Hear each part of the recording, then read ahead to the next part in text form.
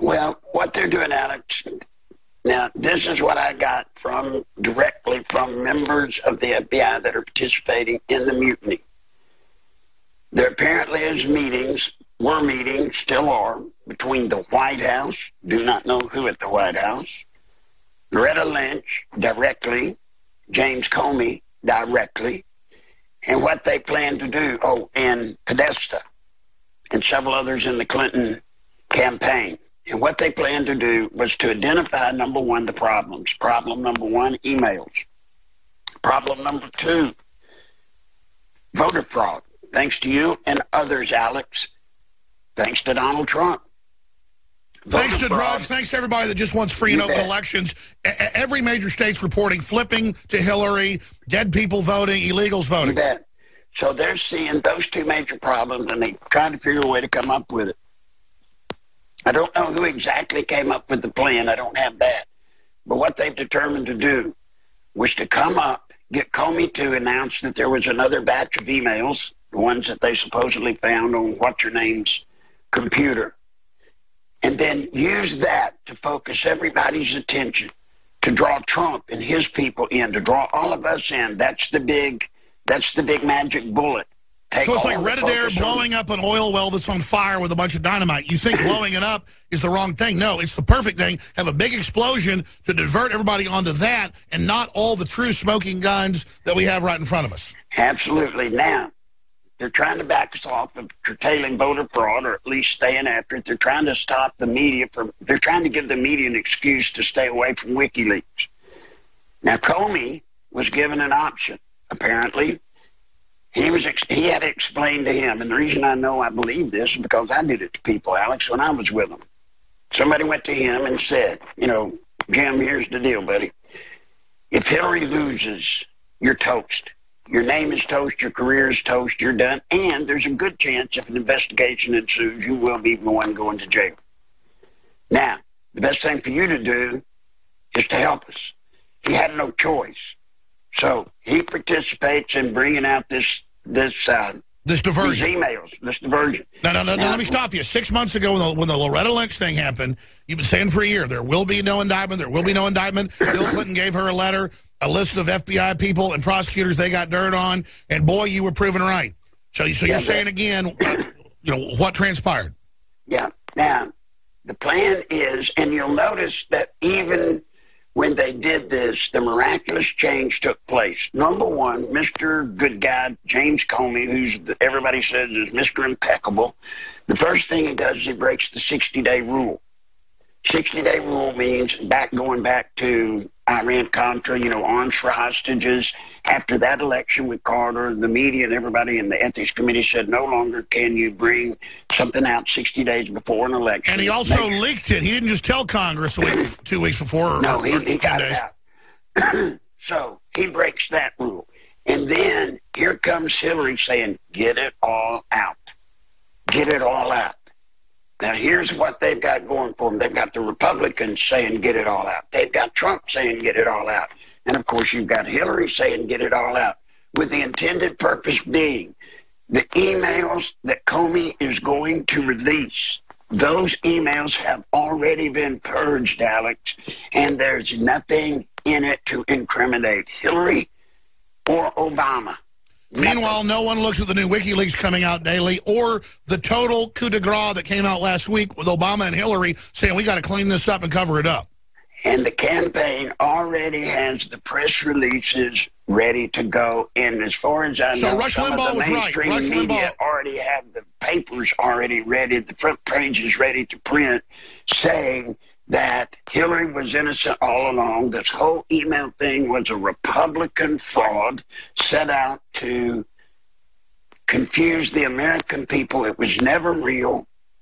She walks away with the election.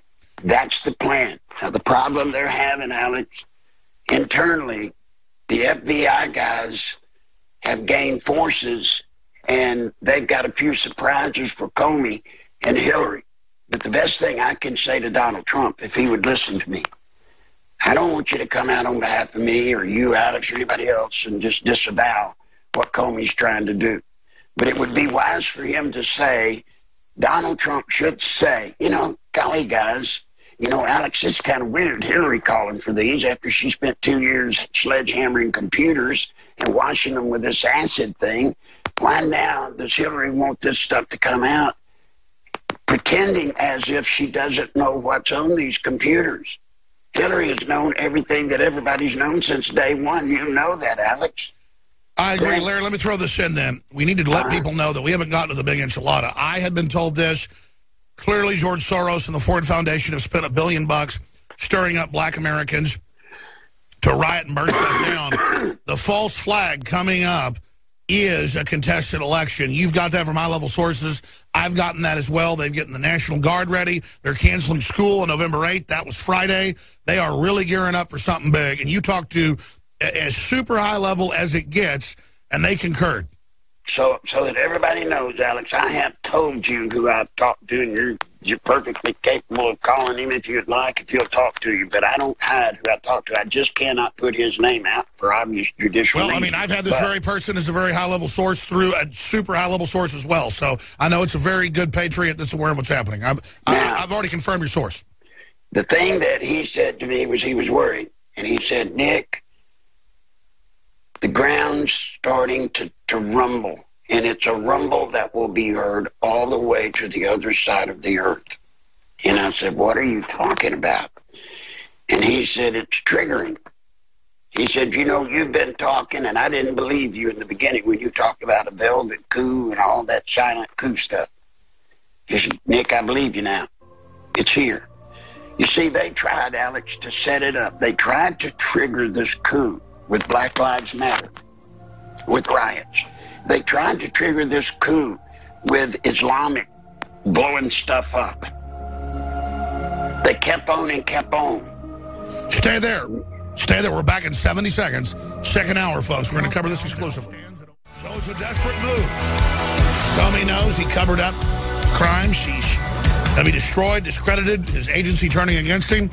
Because the crimes have gone so far, what do? They bring up a side issue, a bunch of emails. There's probably some meat and potatoes there. But it becomes a whole distraction from WikiLeaks that already connects the president and Hillary to lying to Congress, the public, you name it, calling black people dumb. I mean, the stuff this week that's come out is head-spinning crazy. I can't believe how bad these folks are. Even if you're bad, why do you write emails like you're a villain? I mean, it's crazy. Larry Nichols is with us in this short segment, and one other former Clinton insider helped basically run the governor's mansion there in Arkansas until they became so criminal he wouldn't go along with it. So you were talking to this high-level person. They were saying the triggering's here. Black lives didn't matter. That whole thing didn't get the war going. Didn't cause the whole collapse. Didn't cause the Civil War. What's coming next? We lose him? All right. I'm here. I'm sorry. Okay, it's okay. Larry, please continue. Well, the plan is that when they steal this election, quasi-steal it out in the open. They want to make sure, Alex, that all of us know they just outright stole it. And when they win by stealing it, they expect an uprising from all of us that claim foul. And that's going to be the triggering mechanism to totally shut down our form of government. They're going to claim that it's impossible to lead America in the present condition it's in with the division that's here. So therefore, they're going to have to enact forceful rules. You know the rest. Alex, they're planning. Now, this ain't coming from me. This is coming from people in high positions that are scared. They've been looking for the triggering mechanism. Now it's here. But the first thing we have to do is we have to stay focused. I'm sorry, I can't breathe very well. You have to stay focused. Watch for WikiLeaks. That's where the real egg is that you want to find. And watch, do not drop the ball on voter fraud. You can stop voter fraud by exposing it. You can stop voter fraud. There was a lady, Alex, that called me. She and her husband were going to the doctor. The doctor's office was under remodeling, so she went to a strip center where their temporary office was. They went in the wrong office. There were all these desks, a big room full of desks and all these young people. They said, what's going on anyway? They found out that's the wrong place. They went next door. Her husband went outside, and there were a couple of young men smoking cigarettes that were in that office. He's asked them. He said, good Lord, what have they got going on in there? The two guys told them, we're going through the obituaries and casting votes. You know how? Didn't even care that they knew. Well, that's just like the Project Veritas, where the national director and his adjunct just go, we're going to steal everything, and we don't care if the journalists know. That's right. In Pennsylvania, you've already got reports there.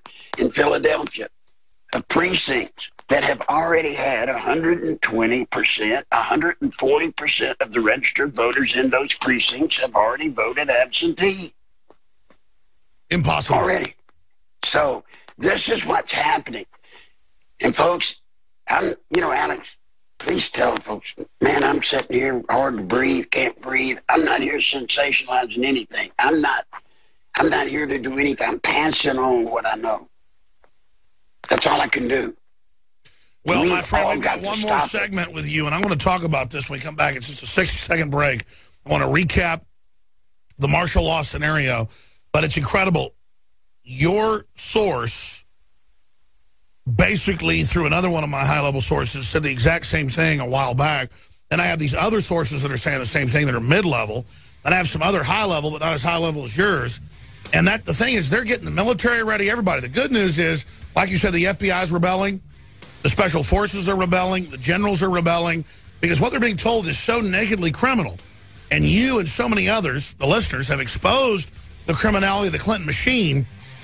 But even mainstream news calls them a crime family. Even the Chicago Tribune says she should step down. So she's about to try to execute a coup naked.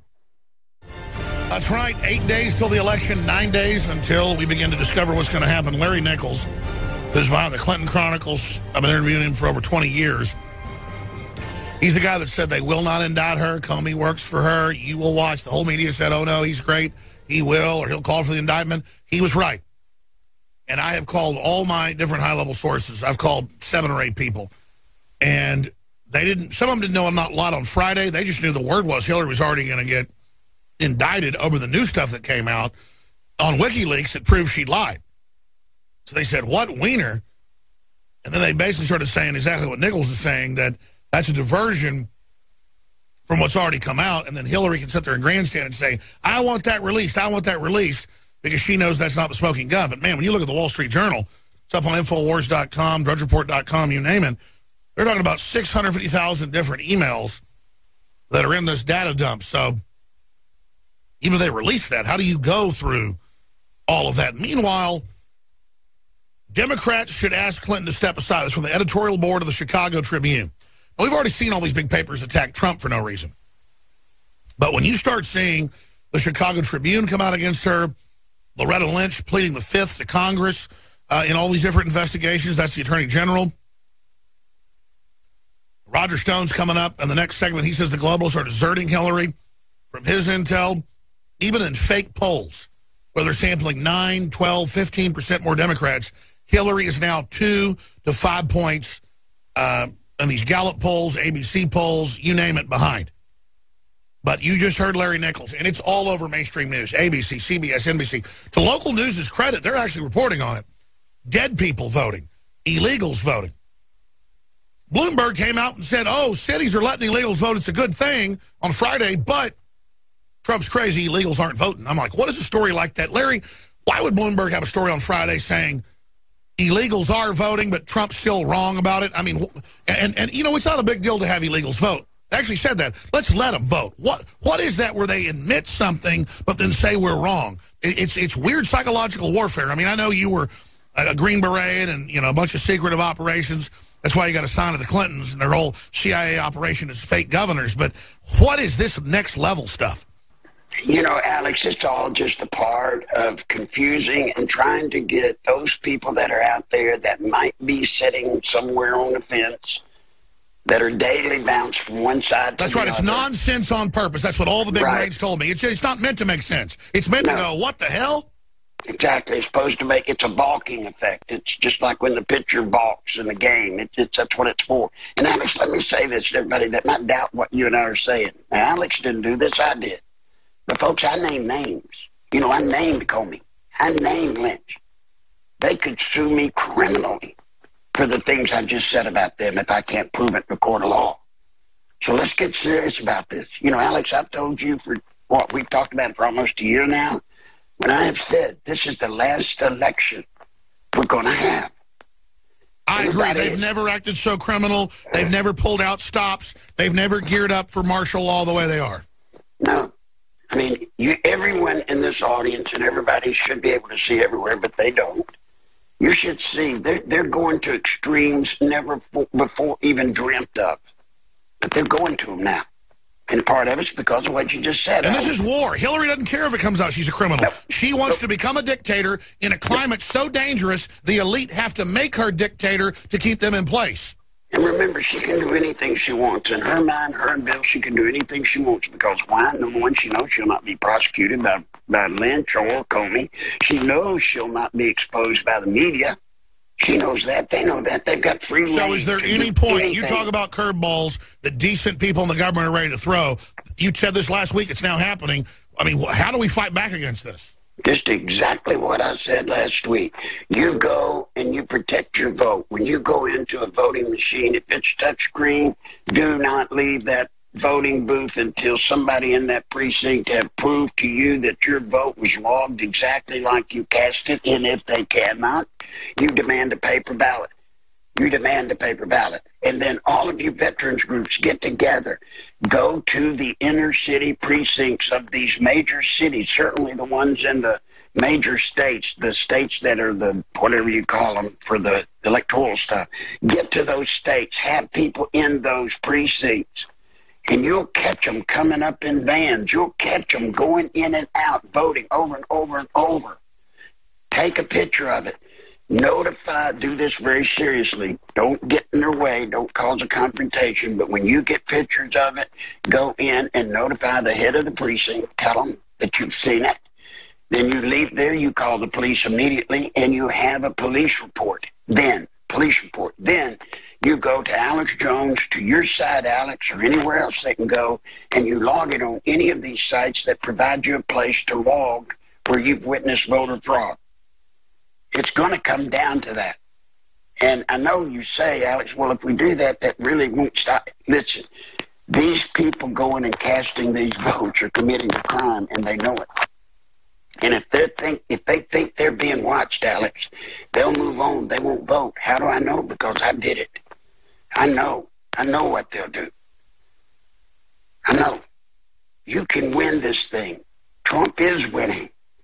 But you cannot let them convince you. You cannot let them get you sidetracked. They're masters at misdirection. Oh, that's why they're saying it's intimidation to even do exit polls. It's legal and lawful. They're really scared of what you and Roger Stone have talked about. They are really scared of knowing our numbers are out there because we document enough of it. And we have 100 cases on video. We already have 5 or 6. It'll absolutely discredit them no matter what they do. So the full war is happening now. They are full court press with everything they've got.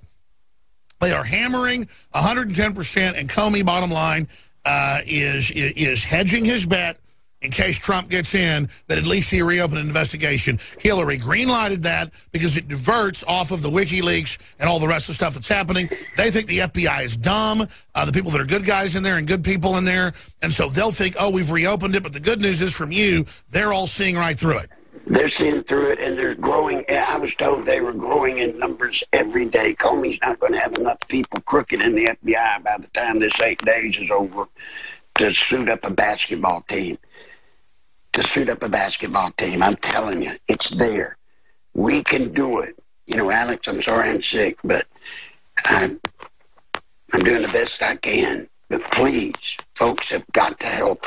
They've got to help us. We've got to stop them stealing this election, or there will not be another one. That's right. They're totally going for broke. And I would just add here that the mainstream media is the most shameful group in all this, how they have willfully engaged in a criminal, organized racketeering conspiracy against our republic. I'm not a vindictive person, but here's the thing. We get Trump in, the battle begins.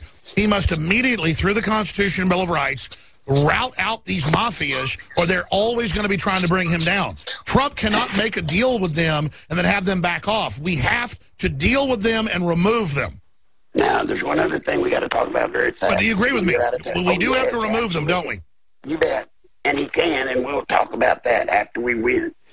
But I hear a lot of people talking about the Electoral College.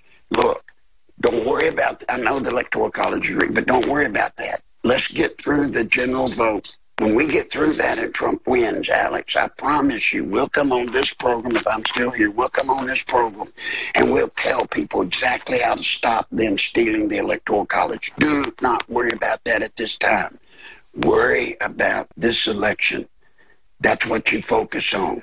And Alex, if people can help, please give them that PayPal. I need. That's right. Let me talk about this. Larry is in the hospital. Today I was there making hospital calls in the background. And I said, you in the hospital? He said, yeah, I'm there. He said everything he can to get the word out. We need to keep this guy alive as long as possible, get the word out. We need to put up his PayPal address on screen. Give that for radio listeners. It's Nichols Live, one word, Nichols Live at AOL.com. Thanks for reminding me, because I told you I wanted to plug that for your medical bills and try to help you out, Larry. You're such a jewel. You better hang on about 10 more years here, buddy. Nichols Live at AOL.com, or send him a check or whatever to Larry Nichols, 58 Kensington Drive, Conway, Arkansas, 72034. Larry, we'll talk to you again a lot this week. Get out of the hospital, and we appreciate you. You bet, buddy. Thank you. That guy has been so dead on. He kept saying, she will not be indicted, she will not be indicted. And I talked to some of my other sources and learned they're talking to Nichols as well. We'll be back with Roger Stone with big breaking news. Stay with us.